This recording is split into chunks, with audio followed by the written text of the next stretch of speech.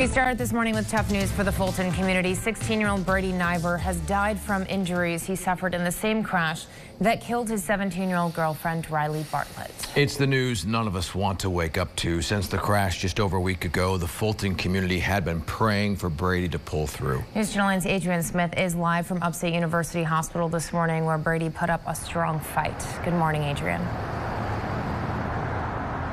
Good morning, Nicole and Ryan. He certainly did. And as we know, the Central New York community has been rallying and praying and hoping that Brady Niver would make a full recovery. But sadly, he did pass away here at Upstate Hospital 8 days after the tragic crash in the town of Granby. Fulton Superintendent Brian Polvino did confirm his passing in a district-wide letter sent to the families last night. Brady's longtime girlfriend, 17-year-old Riley Bartlett, also a junior at G. Ray Bodley High School, died at the scene of the crash on Sunday, April 30th. Her calling hours and funeral were held over the weekend. The two other victims in this crash are Fred and Sharon Strickland, a couple in their 70s. They both also sustaining serious injuries in the crash and are continuing to recover here at Upstate Hospital this morning. To help the students and the staff members in the Fulton City School District, the crisis response team at the district will be made available